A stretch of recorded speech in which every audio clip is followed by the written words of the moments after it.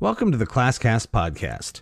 Recently, I recorded an episode about learning loss. There's also been a lot of discussion about whether or not standardized testing should occur this year, and if so, what's going to happen with the data and how will that affect students, teachers, and schools. We have a lot of questions and a lot of concerns, a lot of which deal with policy and philosophy and all these kinds of things. But in the end, we should remember that the purpose of education is to uplift and empower individuals and the communities in which they live. So whether or not a student takes a test doesn't actually matter. What really matters is that student learning? And since we know that there are always at least a few, and maybe a lot of students who thrive in the classroom, who learn a ton, but maybe who struggle on the tests, or maybe who do fine on the tests, but could have demonstrated better learning and in a better way. Well, I think it's time that we all start considering what are some of these alternatives. Well, perhaps the best option, and something that is also kind of time-tested, is the idea of portfolios. But now, in the 21st century, we need to think about digital portfolios. How can we have students demonstrate their learning and growth through digital portfolios? Well, we need to give teachers the tools necessary so that students can work together online, they can collaborate, and also so that they can demonstrate and display their learning, whether through gallery walk type activities, demonstrations for parents in the community, or just to demonstrate starting point, finish point for a given skill or standard. That tool has arrived. We need to check out Spaces. Spaces is a great new tool to help teachers implement electronic portfolios so that students can demonstrate 21st century learning in a 21st century format. We don't need paper folders. We don't need to hang things on the wall anymore, especially in a situation where so many students are working remotely some or all of the time. I strongly recommend you check out spacesedu.com to learn more about what Spaces can do for you and your students and how we can move beyond these basic discussions about learning loss, about standardized testing, and test scores in general. Portfolios and electronic portfolios are going to be the way of the future, and Spaces is leading the way. So again, check out spacesedu.com. Welcome to the ClassCast Podcast. I'm your host, Ryan Tibbens. Today, we'll be speaking with Jennifer Berkshire, one of the authors of a new book, A Wolf at the Schoolhouse Door, The Dismantling of Public Education and the Future of School. I've been in communication with Jennifer and with her co-writer about coming on the podcast to talk about school choice and some of the policy and politics behind both that movement and maybe how that will affect public discourse or the function of public schools. So I'm really excited about this conversation. Jennifer, thank you for joining me today. Thanks so much for having me.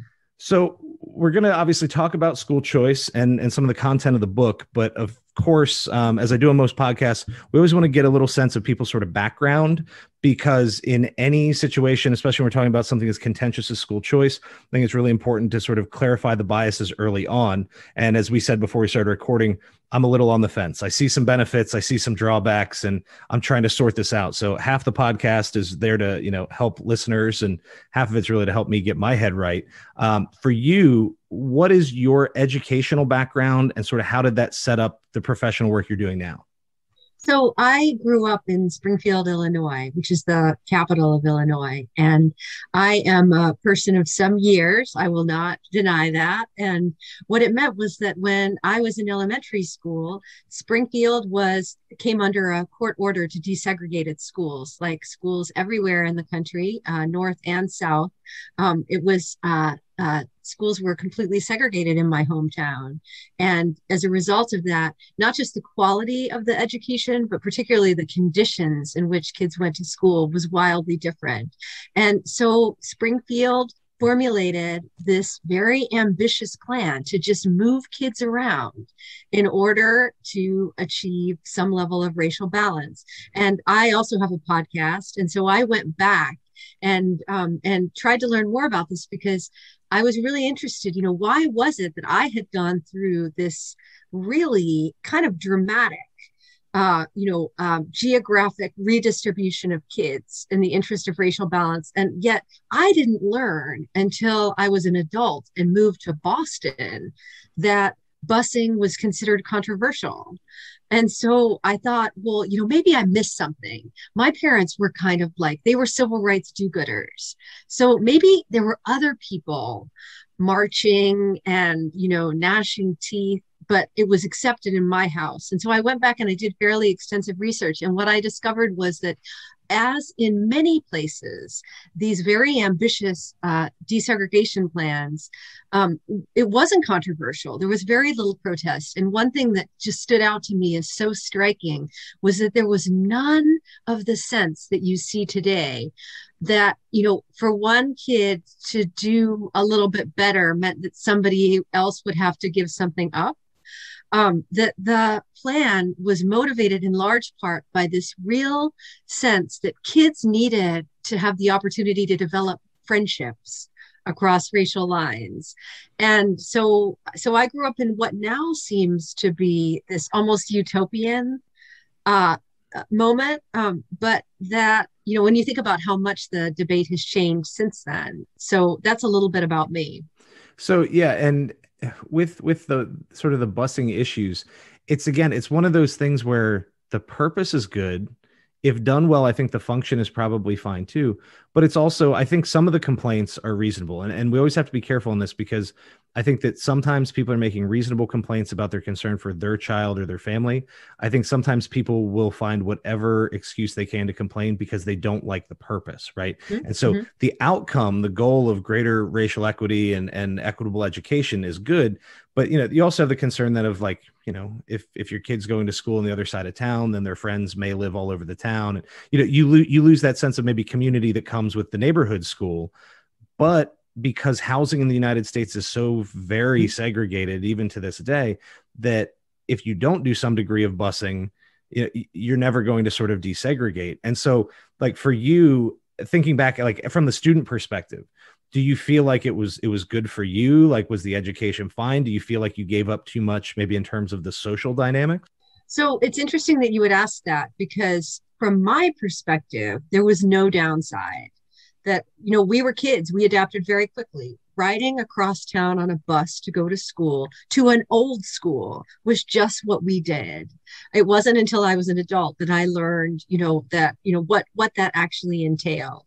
But as I interviewed people who went through the experience from the other side, right, who were bused from the east side of town to where I lived, I realized how much that they had to give up.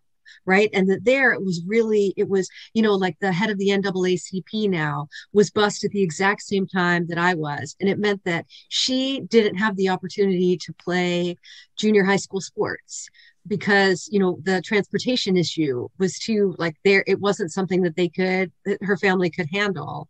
And then, what I tried to figure out, well, had busing been a success in my hometown? And as far as achieving a racial balance in the schools that reflected the demographics of the city, it was a success. But what I also discovered was tracking that I didn't really know about.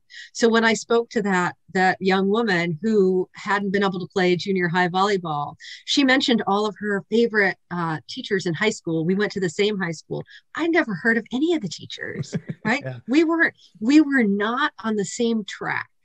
And so while, I definitely benefited from attending racially integrated schools, I also came away from this seeing the limits of what was achieved. And one of the limits was precisely what you just mentioned. Springfield remains a town that is incredibly segregated on the basis of housing, and that just moving kids around to go to school didn't do anything about that. So when I go back and visit, right now, when I go see my dad, the parts of the city are just as starkly divided as they were when I was a kid. And now the debate is it's time to build a new high school, and the affluent community wants the high school on their side of town. And so you can see like the limits of this bold vision really come to the fore. Yeah. And it's so tricky. Like even my wife, mid-30s, she went to school in North Carolina and grew up going to the school closest to her. But her mother worked, she was like the principal's secretary, basically. And so at another school on the other side of town, which her mom believed was a better school. And so when she switched schools, she ended up in what is at least on paper, like a better school. But because she came from the previous school, like she brought this baggage of like there were stereotypes of like what were those kids like versus these kids. She avoided at least some of the stigma because her mom worked in the school, so she got to know teachers and things like that. But it's such a weird dynamic because even if you put all the kids in the same building, those kids still go home to parents who have the same biases about where the kids come from or what they look like or whatever that may be. It could be racial or economic or, whatever. And so she has like a really interesting story because this was happening in the late 90s for her. And the story isn't really any different, right? And in that case, it was chosen, but it's still, I don't know that this is like the ticket to solve some of the equity issues we see in society, right? Like school is a place where we have a lot of control and a lot of people are involved, but is this really the best way to address all of the inequalities? Because like housing's at least as big an issue, and changing where your kid goes to school doesn't change where they live. And so like in your research, both from personal experience and getting ready to write the book and doing your podcast, to what extent do you think it's fair that we frame this discussion about social equality as an educational issue? Like, are schools really capable of addressing any of the things we think it's going to do? I think that's one of the ironies about the fact that I've sort of made this my life's interest and work, is that I feel so strongly that they cannot, right? So that I spend a lot of my time sort of, crusading against the idea that schools can fix poverty or inequality. And so, this sort of, in many ways, this puts me at odds with a tradition of education reform that now, dates back several decades. One of the things that I am most excited about as far as the Biden administration's early agenda is that instead of focusing on school reform, they're focusing on all of these very ambitious, direct ways to help families be less poor. Right. To me, that is such a counter to where we've been. If you go back and you read, for example, the early speeches of Arne Duncan during Obama's first term, that, the idea that you could somehow help families by giving them money was nowhere to be found there. They were still very, very much responding to the Reagan era backlash against things like welfare, but also busing for the purposes of desegregation. That, the most you could hope to accomplish was to give kids the tools through their schools, to produce measurable results. And that this was why it was so important to do things like hold teachers accountable for student test scores. And that was the sort of approach that was going to put kids on the path to college and lift kids out of poverty that way.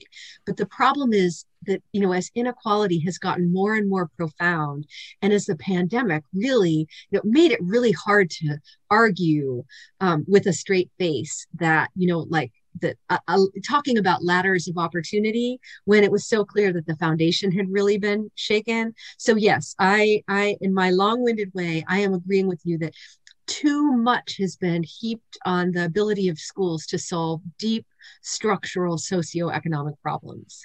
So I'm going to reference at least one person that we both know now, and another I'm not sure if you're as familiar with, but I have an episode coming up with Tina Groger, who wrote a book, and I know she was on your podcast. Let's plug the podcast, the Have You Heard podcast.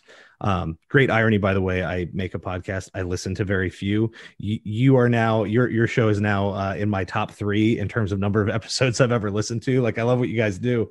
And as a classroom teacher, that's really a big part of what I'm trying to do is connect, like, because sometimes teachers focus so much on what can I do in the room that we forget that that's actually like a very small piece of a very big system. And I think sometimes we disempower ourselves by not considering what influence we might have through policy, politics, or just sort of the philosophy in general. And I know for Tina, her book, The Education Trap, sort of argues that schools are not going to be the resolution to all of the other inequality that we may find. And maybe it's a piece of it, but it alone isn't going to solve it. And I just finished, are you familiar with Michael Sandel? He's a philosophy professor at Harvard. Yeah, his new book really, it blew my mind. Yes. And when I read something, so the book that you and I are talking about is the Tyranny of Merit. Yeah, I just finished it this week. I listened to the audiobook first, and then I made my husband give it to me for Christmas too, because it was one of those where I didn't want to miss a word. And I have been trying to force it on anyone who will listen, because it pieces together all these things that we don't normally think of as being related. And and that would be just how corrosive this idea of meritocracy has turned out to be. And so like I teach podcasting at Boston College, and my students are very similar to the students that he describes, his Harvard students, who feel very strongly that they earned their place. Right. Yeah, and it's so hard to tell them they didn't too, like exactly. I work in a very affluent community, but there's actually like the poor kids are really poor, but the average kid is probably relatively wealthy anywhere else in the country, right? And to tell them, like, to try to clarify, like, I'm not saying your efforts don't matter, but I'm saying that you have so many advantages, that you are so many rungs up the ladder when you started, that it's hard to see. And that's a hard conversation to have with someone, because you don't want to discourage their work or lower their sort of self-worth or anything else. But it's also, I think, really important that if you want to have a conversation, whether it's in class or outside with friends or whatever, that is actually going to be productive or lead to improvement, like that's a fine line to walk. And I think you did a great job in the book, but like, how does that go with college students for you? Not very well, right? Because and I didn't get the sense from listening to Sandel's book or reading it that it goes particularly well for him either, right? That this is a deeply held belief on the part of his students. And what I thought was so interesting was that he argued that that belief has really intensified over the last couple of decades. And you can totally see that. And it gets back to what I was talking about originally with my experience in Springfield under desegregation, that when I went back and read through the archives, this sense of education as a zero-sum game, of education as human capital development, like, I am so old that it hasn't taken hold yet, right? Had that been the water that we swam in, you couldn't do that, because parents would have felt so strongly that, little Jenny would have to give something up in order for her counterpart from across town to have a shot at something better. Right. And so instead, what you get is this, very like intense attachment to merit. And I think part of why his argument spoke so strongly to me is that because I grew up in the Midwest, I really have an attachment to rural America. I went to college in a very small town of 10,000. I went to Eastern Illinois University. And then I went to grad school at Miami of Ohio, also in a very small town on the Ohio-Indiana border. And so when I travel around now and I visit these communities and I see the profound ambivalence that they feel towards education, that on the one hand, their schools are at the very heart of their communities. They're often the number one employers. They're the social space in which they gather, and yet they feel looked down upon by the rest of the country and by the likes of you and me. And so I feel like, I know we're not supposed to be talking about Sandel's book. We're supposed to be talking about my book, yeah. but it captured all of that. Well, and I think the reason I mentioned it is because I think there's like this huge connection between all of this. And one of the things you just talked about was sort of that sense of community. I did an episode probably it was right around election time. There's a guy he's becoming a friend I live in a very small rural town, the county next to where I actually teach, which is in the DC exurb. So like Loudoun County by per capita income is, I think the wealthiest county in the country by median household income. Like it's mostly new money, but there's money, right? Where I live is very different. And one of the things that Matt Bass is the guy I talked to, that he talked about as he was running for local office, was how important schools are in creating sense of community, especially in a rural place. Like there's only one high school in our whole county. Everyone goes there. Everyone goes to the football games. And so the idea that you might in some way shake that sort of social foundation, to me, is sort of concerning. But to say, steer it back towards the direction of your book, there's this sort of push for choice, which in some ways makes sense. But I think at least parts of that are based on what Sandel talks about with the idea of merit, that students shouldn't be going to the school that they just live closest to, or that the local government said you have to go to. There's this argument that in some ways is very reasonable. It says a kid should have the choice, or family should have the choice to send them to the school that's best for the kid, and if you provide some degree of funding, through the government, that it creates a sense of equity because people can choose. And then the essential argument eventually is, and then you give those kids the opportunity and everything will work itself out. The best kids will succeed, the worst kids won't, but at least then you can't blame it on like this local school that I was stuck in. It's like, you chose this, your parents chose this, and now it's up to you to do it. And there's a piece of that resonates with me because I've grown up sort of in this meritocracy. I went to school as all this was booming. And so to sort of connect maybe some of the ideas from your book to some of the politics you mentioned that a lot of this, even as far as recently as Obama's presidency, that a lot of this sort of echoes Ronald Reagan's presidency and some of his educational policies. To what extent is that what maybe once was the conservative sort of ideal of this meritocracy and education being a thing that can build to it and support it and grow it, in admittedly ways that were, I think, well intended, but as the Sandel book points out, maybe have gone terribly awry. For you, thinking about what you've written in your book, what is the role of sort of that political piece? Like, how important is Ronald Reagan's presidency still today as we think about school choice? So my co-author is an education historian, which, that's not something that I would have ever thought like, oh, when I grow up, I really want to have a friend who's an education historian, right? I didn't really, I want to steal that kid's lunch money. Like, what? It wasn't a thing that I even thought about, but it's been so great that, like education is such we spend so much time fighting over it and living through it. And so to be able to turn to someone and say, where did this come from, has been really helpful. And one thing that really surprised me when we were working on the book is that a lot of the school choice policies that are now held up as disruptive innovations come right out of the Reagan era. And so education savings accounts, which are sweeping the country right now as the Republicans' innovation, really, they emerge in Reagan's second term and landed with a thud, because at that point it was seen as, it was wildly unpopular to take money out of the public school system. But I would refer you to another book. I don't know if you've had the opportunity to read Nancy MacLean's book, Democracy in Chains. Much of it is focused on Virginia. And so there is what I think of as a very eerie scene in the book. Virginia has closed down many of its public schools in order to avoid having to comply with the Brown versus Board desegregation order. And at a certain point, it's economic luminaries. These are the sort of libertarian economist James Buchanan, who would go on to win a Nobel Prize. And he's, kind of an intellectual big shot in Virginia at the time. And they realized that making the case for school choice using race terms is not going to do it, that they're losing the public debate that way. And so they very consciously instead shift to using the language of the market.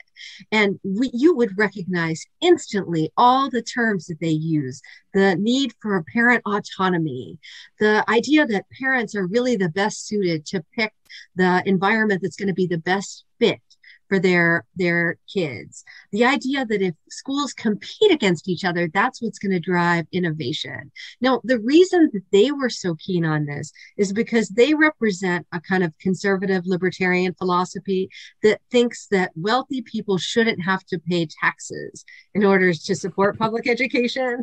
Yeah. So that, for me, that what was really useful about writing the book was having this opportunity to trace the current debate, and which is often, roaring along without any context, and seeing, oh, wow, here is where this started. And here's what this original group of people had in mind. I wonder if maybe we should consider that as we see states rolling out similar policies today. Yes. In education, we have a horribly short memory. Like with other political issues, people pride themselves on being able to point to a piece of legislation or a particular politician. And I actually think this is something that, like, one of the goals of this podcast is to find ideas that people aren't talking about, or in my opinion, aren't talking about enough, that could make education better for all students or most students, whatever.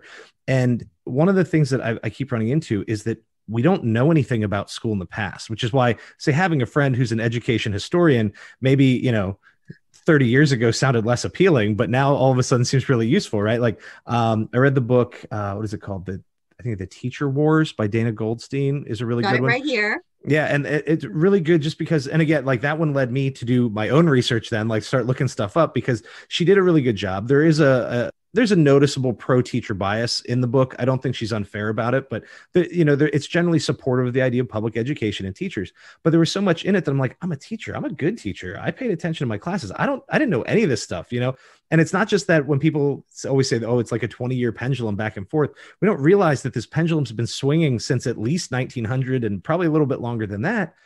And so, the ideas of choice and parent autonomy, like these aren't new things. And they're also, to be honest, hard to argue against. Like it's hard to tell someone that they shouldn't be able to make the choices about what's best for their own child. But that's also maybe not always the best way to write statewide or national policy is that every person gets to sort of willy-nilly spend the tax dollars. And so when you think about the idea that a lot of this comes back to taxes and sort of an economic freedom issue, I'm sure you know the name. I haven't got him on the podcast yet. Corey DeAngelis is sort of like he's like the cover boy of this kind of stuff lately. And he and I have gone back and forth on Twitter a few times, and I waited too long to invite him. He got the Forbes 30 under 30. And so now I got to wait him out a little bit to see if I can get him on here. But he makes really good arguments for it. My concern as a person with at least a few libertarian sympathies is that the idea of choice seems okay if you present it in one way. But I always have to remind myself the people who are arguing hardest for it are also the people who, once it's enacted, are going to turn around and go back to the arguments that we shouldn't be paying taxes for this in the first place. Mm-hmm. Like if you could present some form of school choice with guaranteed funding and take care of some equity, I mean, there's a bunch of problems with it. But I'm starting to strongly suspect that this is just a first step towards just stopping paying for education for people, as a public service. And so when you hear these great ideas about, fund the families, not the institutions, and these things, it's a great tagline, and he uses it a lot. And I understand why. My concern is that the people who pay him to do his research are also the people who are saying we shouldn't be paying those taxes in the first place. And I think a lot of the people that jump on board with the idea, like a lot of, say, his Twitter followers, things like that, they're paying attention to the immediate idea of I should have choice, or I don't like my local school. Why can't I get some of that tax money back to send my kids somewhere else? Which maybe isn't a terrible idea. Again, there's pitfalls in it, but on its face, that might be fine. Except that I think what a lot of people are missing is that the same people who are trying to make that happen are the same people who 10 or 15 or 20 years down the line are going to do everything they can to remove the funding altogether. And then what choice do you have? Because now the poor families don't have the access that we're trying to champion right now. Is what I'm saying reasonable? Like, I don't want to be like paranoid conspiracy theory, but I really do think that this is sort of a really sort of well-structured long-term play to eventually just sort of remove that tax burden from wealthier families. Is that a fair assessment? I think so. That's why I'm so worried about this. And I was shocked by the speed with which they're enacting these policies. Something like 23 states since 2020 have proposed some version of this. And the idea is that instead of the state directing taxpayer funds for education to a system or a school, right? Instead, it would go directly to the parent. And I'm thinking about just over the border for me in New Hampshire, where they proposed a particularly sweeping version of this with almost no restrictions on where the money could go. Somebody pointed out during the legislative hearings that, if you were a wealthy family homeschooling your kids, there was really no reason why you couldn't use these funds to pay for plane tickets to Europe, right? And so you can see how this would open up a huge equity divide, right? If all you have is the $4,600, but I'm, like swimming in it, right? And so this is basically just a coupon for me to put towards a much more expensive education that I was planning on paying for anyway, right? That clearly opens up a huge divide. And then I really worry about exactly what you were just talking about. Jack, my co-author's advisor at Stanford, was this education historian named David Laborie.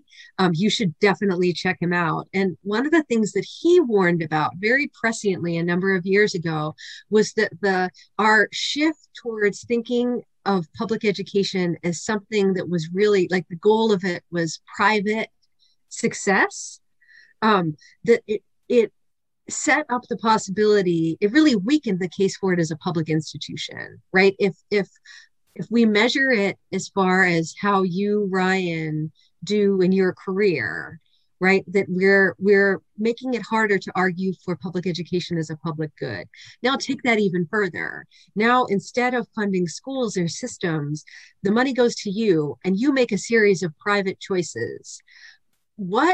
How then do we justify spending taxpayer dollars for your private choices, some of which are likely to be highly objectionable to me, right? How do we make that case at all? So you can see how the little bomb has been planted in this policy, especially these programs have very little oversight and almost no accountability by design. And so it's very intentional that you should be able to spend the money on whatever you want. And so the more, and you can look at states where these are further along, like in Arizona, right?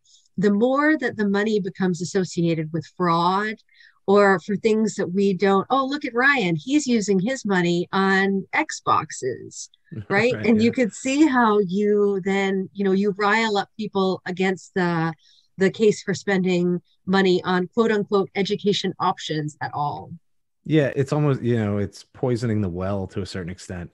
And I've been thinking about this for, I don't know, several years, because where in Virginia where I teach, the only time kids take standardized tests in English in high school is in 11th grade. And so that's basically all I teach. Like they give me 11, I get the high and the low. I get AP and the kids who they think aren't going to pass the state test. And that's my job. Get the AP kids to college level as fast as you can or beyond. And I'm very good there. And get those other kids, just make sure they pass those tests and they're going to graduate. And I do that pretty well too. And I don't really mess with the middle. And it's such a funny way that, like, I think even testing does this, that people jumped on board with the testing because they said, well, look, we're going to get this data that at some point will stagnate. You're never going to hit 100%. Like that was the goal of No Child Left Behind, was eventually every kid, 100% of kids will pass the tests and do whatever. But you're never going to, if it's a meaningful test, you can't have 100% pass rate. Anytime 100% of people are successful on something, it wasn't really a meaningful test because it was too easy to achieve the goal. But that essentially means that at some point your data plateaus and then you can say, look, schools aren't doing their jobs.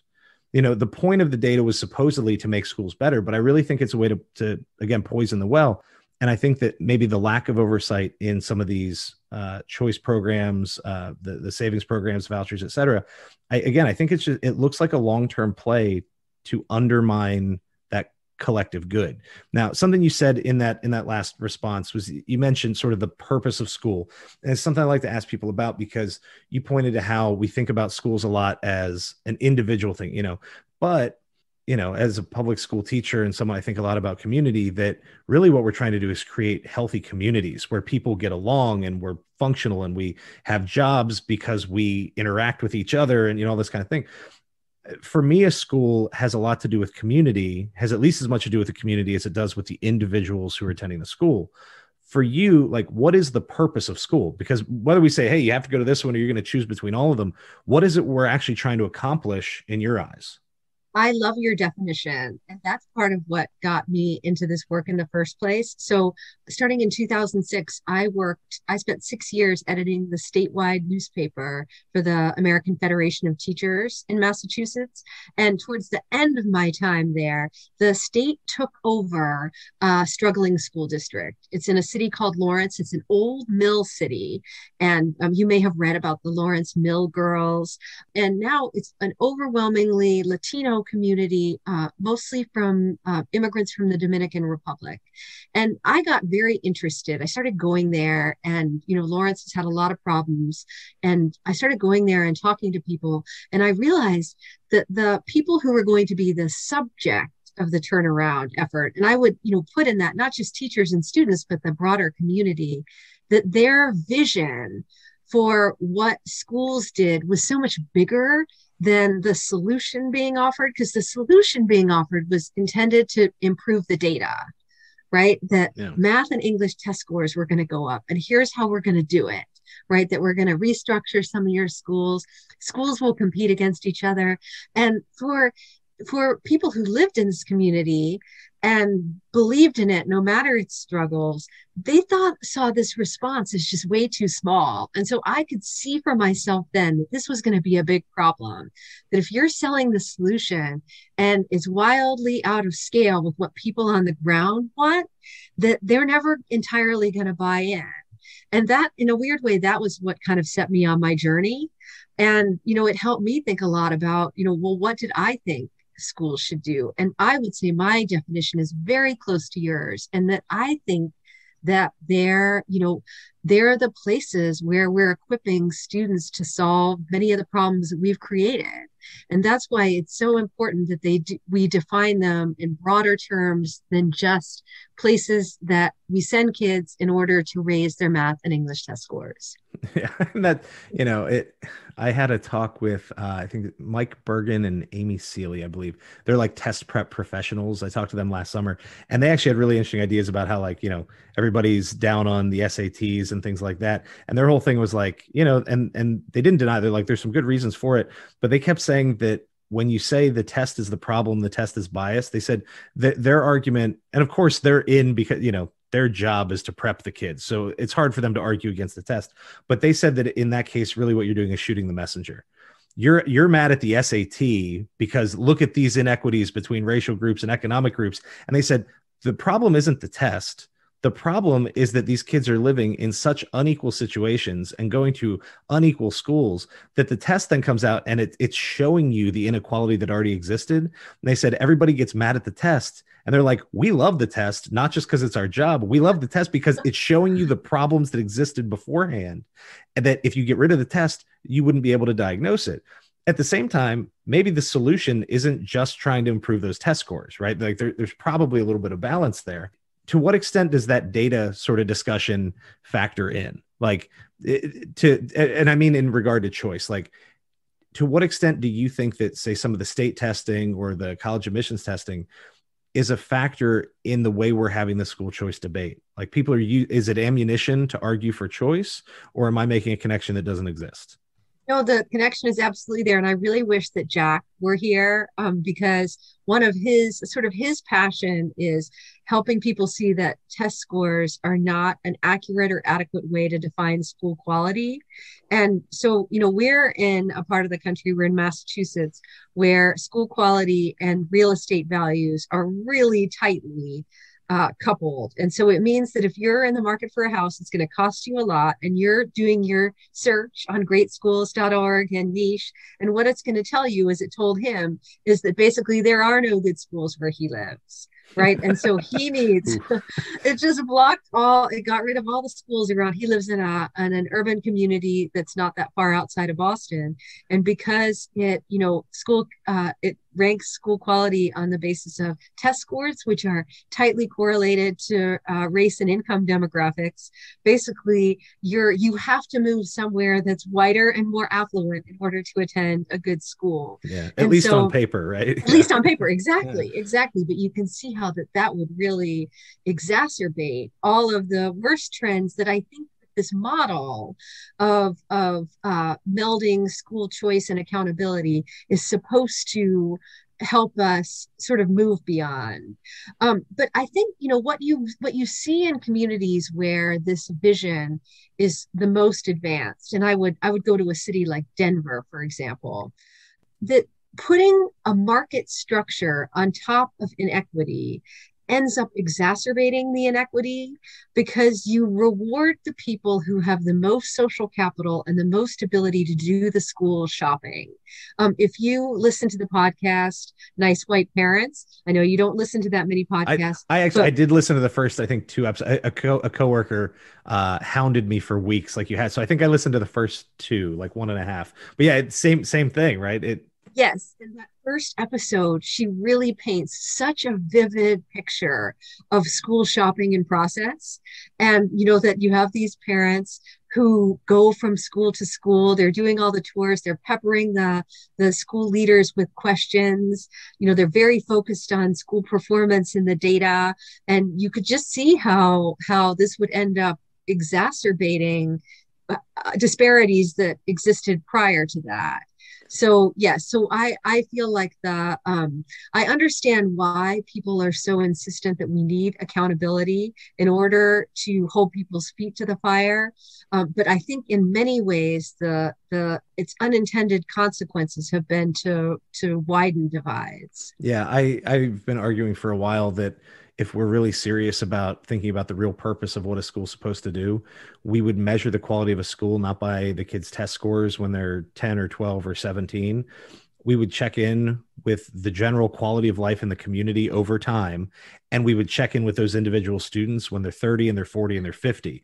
Are you alive? Are you healthy? Do you have a job? Are you reasonably happy with your family? Like we make all of these very big, long-term and expensive decisions based on very narrow short-term data.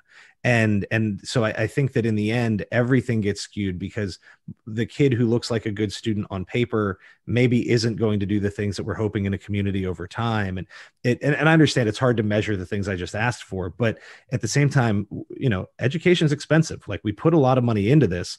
And if people say they're serious about getting the right data to make the right decisions, then I don't think it's crazy to ask for a more long-term assessment of what happens in a community or to the individuals from a certain school over time. Because, I can bump a kid's test scores in 2 weeks. Like, I'm not saying I can take a kid who can't read and make, but give me a kid who failed by 30 and I'll get him to pass by 50 if you give me 2 hours one-on-one. Like, it's not a crazy thing to manipulate that test a little bit. And so I think that sometimes we're sort of missing the bigger picture and what we're trying to do. As we think about one of maybe the big sort of arguments about school choice, both historically and now, is how this factors in not just for poor students, but let's say specifically for Black and Hispanic students. And one of the things that I found really interesting, and on a very sort of amateur look at this, like you're the person that can speak to this because you have far better research than I do, but I'm seeing it looks like a growing support for the concept of school choice in Black and brown communities, because I think people feel like they keep looking at this data that says, well, my kid's behind, or this certain group is behind. And so it looks to me like, and it might be a slow shift, but I'm seeing a lot of Black parents and educators who are starting to warm to the idea of school choice, because everyone keeps saying your kid isn't doing well in this public school, or your kid isn't being served well. Like, that's the narrative. And it looks like people are starting to think that school choice might be a resolution to some of the racial inequality. Even though, as you pointed out, if you go back into the 60s and early 70s, school choice was being presented as a way to avoid the equality and the desegregation. Again, small sample size for me. Is that something that you guys have seen? Like, how does the idea of racial equality factor into school choice? I think you're absolutely right. And so this is not a new thing, right? So like, if you go back and you look at the early school choice programs in places like Milwaukee and Washington, D.C., they were specifically designed in order to benefit kids in those communities, right? And the idea was that their parents didn't have the privilege of being able to vote with their feet the way that maybe Wisconsin parents who moved to the suburbs had. And then what I think is really interesting is that over time, you start to see politics come into play again, right? And that is that, income limits, which are originally part of the program in order to make sure that it goes to benefit a specific group of kids. Well, those slowly get removed or eliminated altogether. And so what you see over time is that the kids who are part of the program, it starts to attract more and more white students. It starts to attract more and more wealthy students. So in Indiana, for example, their legislators there are proposing a vast expansion of the voucher program, and the income limit is being raised to $150,000. I don't know if you know anything about Indiana, but I'm guessing rural Virginia is similar, right? That's a fortune. Yeah, right. you're doing pretty well in Indiana with 150,000. So we have to ask again, who is it these programs are intended to benefit? And that, in some ways you and I are having a conversation about something that is kind of over, right? The days of school choice programs being crafted to benefit poor, kids who were trapped in quote unquote failing schools. Like now the next iteration of these programs is to make them universal. That's really that's considered the gold standard. So if you listen to, for example, to a Corey DeAngelis talking about, what these programs should look like, they should be for all kids. Yeah. And again, I think it's sort of the slippery slope where all of this goes. You start with one thing and we may end up with something else. There's a little bit of a bait and switch in the long term. And that's my sort of big hesitation. Because again, on the plain idea, should a parent be able to have some choice? Sure. Can we find a way so that poorer families can make the same choices that rich families get to make? Like, that sounds great too. But when you actually look at the details of the policies and think about how this can play out over the long term, I don't know that I've seen anyone proposing a school choice program that has anything near the regulations or restrictions that would be necessary to ensure the long-term outcome. Like, I still don't think that this is an impossibility. Like, I think there are ways that you could do school choice that could achieve those goals and not necessarily undermine whole communities.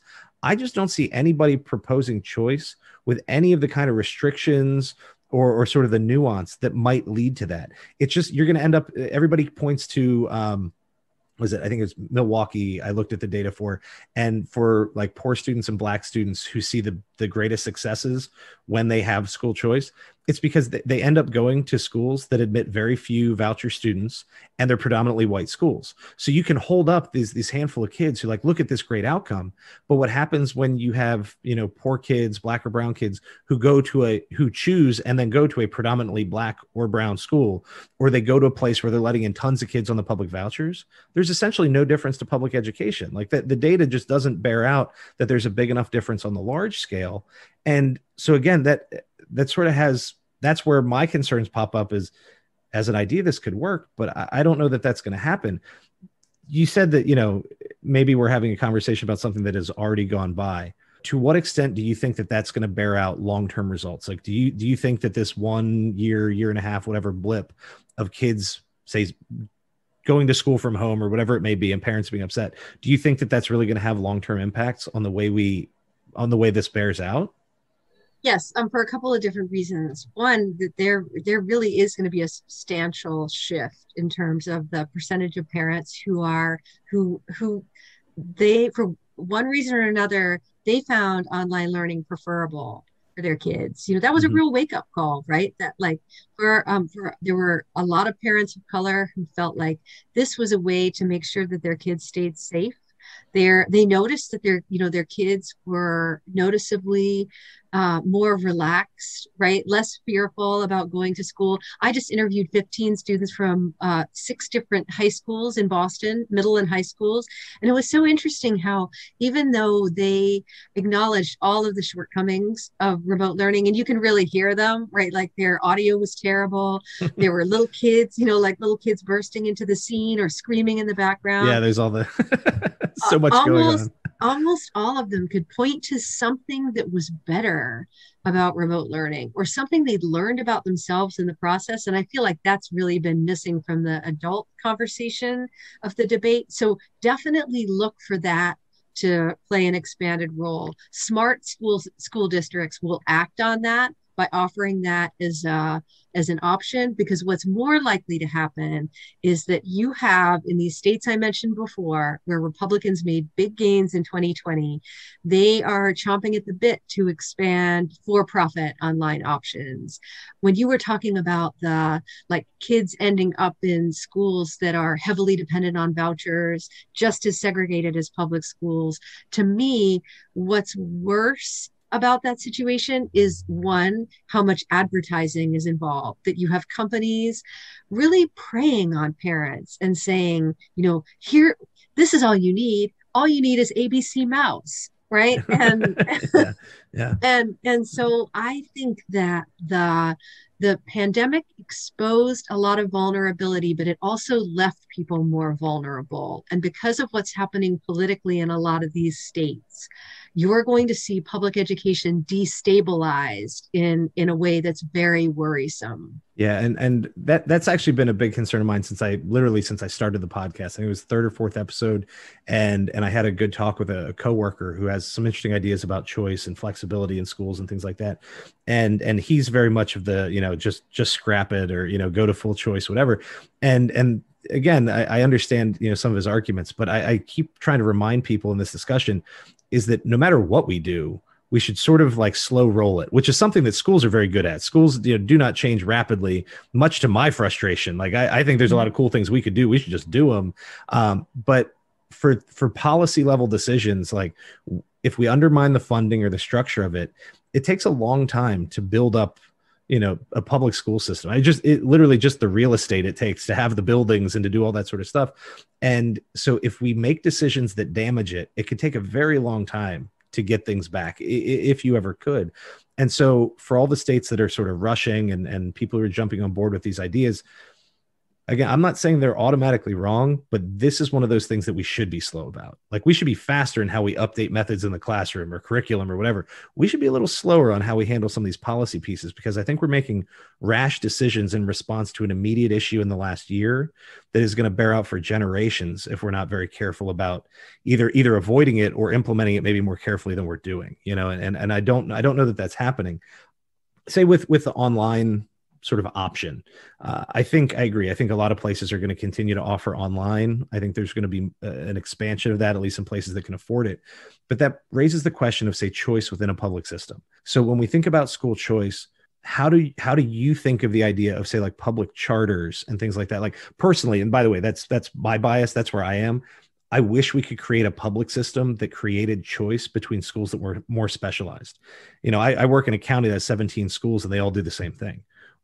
Maybe we could just have a handful of them specialize in certain areas and allow for choice within that system, within that local community. You don't undermine the community. It doesn't upset the funding. Students still get to go to a place that does what they want it to do. Like, I think there's a way to do that, but I don't hear a lot of people pushing for that. With the idea of offering online choices within a public school or thinking about public charters, is there a route to that outcome? Like, is it possible to make the parents or community members who want choice happy and not make them do it outside of a public system? Or am I being overly optimistic? I think you're being overly optimistic for a different reason that you brought up. So, one of the challenges that we're going to face is that the idea of having sort of multiple school systems functioning, I'm thinking about places where the charter sector is now close to being as big as the public school system or bigger, right? And that one of the assumptions built into that is that there will always be enough students and always be enough funds. And so you go to a place like Denver, where suddenly they're looking at, the population has just stopped growing. All of the people moving in are people without kids. And so you're left with this great idea of publicly managed choice, where you have a whole bunch of different schools that are organized around different themes, and and parents get to pick which theme they want, and they really like picking that theme. Well, now we're at a point where there are fewer students, so which theme school is going to get it, right? And got so empty classrooms. Yeah, got empty classes, so somebody has to pay that price. And right now, those decisions are made on the basis of test scores. And so if you look at what's happened in Denver over the past 10, 15 years, the schools that have shut down have all been in the African American community. And so they've, it's created this big backlash because the benefits of choice have not been distributed equally. And the pain of choice has fallen disproportionately on one community. And so now they're going back and they're trying to think about, like, well, how is there a way to do all of this, right? Is there a way to give people more options that doesn't end up accidentally taking options away from people who frankly have always had the fewest options? Yeah. And I'm glad you pointed that out. That's actually, that's good for me, because where I work is, again, it's a wealthy community. It's a quickly growing community, right? There's big population growth. People on average make a lot of money. And so what I'm suggesting would probably work, at least in the short term, where I work, like in my bubble. I still like the idea, but you're right. As you try to expand that out to say like rural communities where you don't have as many school buildings or you don't have the population to support it, like there could be trouble there. I always sort of think like there's got to be a middle ground where you don't have to throw away your public system, but we could also allow a little more flexibility. Like kids don't all need to take, 4 math classes and, the same history classes or read all the same books. Like we can be more flexible. And so I keep thinking like, what's the way to do that? But maybe do that on a school level, not just like class to class sort of level. But yeah, I'll look up the Denver piece. So, all right.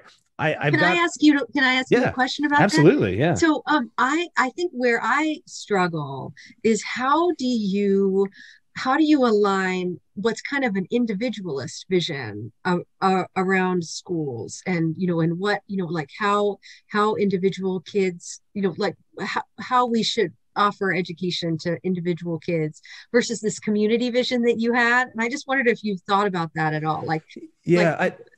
I think that everybody should, like, literacy and numeracy are the skills, not just for test scores. Like if you can manipulate numbers, you can read and write and speak well, like you will end up being a functional person. Like those are the basic things that we need.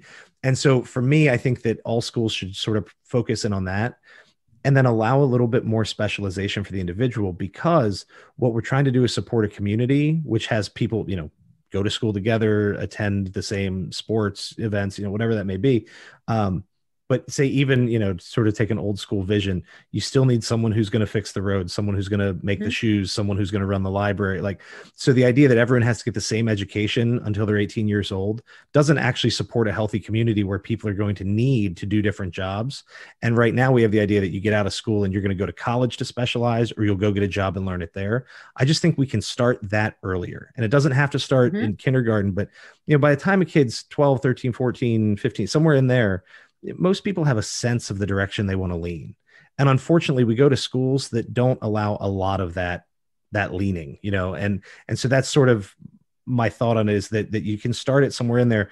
And it would also take some of the pressure off of college, that if you could do some of your specialized learning beforehand, that might be one way to take away some of the stress and the cost and the rest that we have with college. But you're right. If you don't do it carefully, you can sort of undermine the community vision that I talked about earlier. I just think that we can support a community by giving people the training they need to work in the community. And we don't have to wait until after they're 18 to start doing it. Let them make that choice. The only thing that makes me a little bit nervous about that, when I was talking about my experience going to Lawrence and talking to people about their vision of school reform, it was the first place where I'd ever encountered kind of career academies within a high school. And I just have to say that, like in a lot of ways, it met exactly the definition of what you're talking about. But on the other hand, I was really disturbed at how these kids were being tracked into what seemed like very, like a healthcare academy. So if we went, I live in a part of Massachusetts that it's an old fishing community.